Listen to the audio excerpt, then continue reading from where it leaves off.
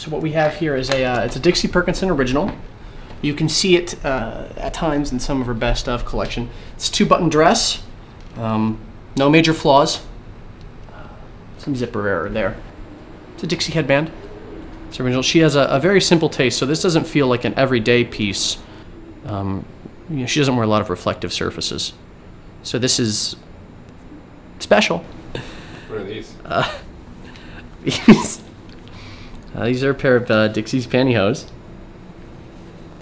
This is an original Dixie Perkinson shoe.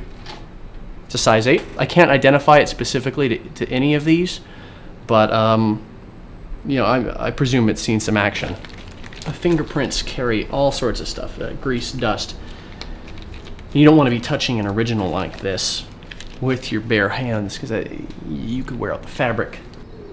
Oh, before I forget, let me show you the piece de resistance.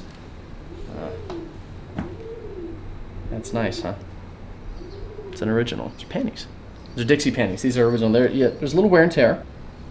I haven't washed them. They still have a little bit of the scent. She's kind of all over the place with her beauty products, so there's no real consistency there. But you can tell that there's, you know, sort of a lingering. If I smell here, I will get her perfume. If I smell there,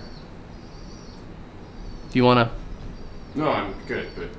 Well, I mean, that's quintessential Dixie smell.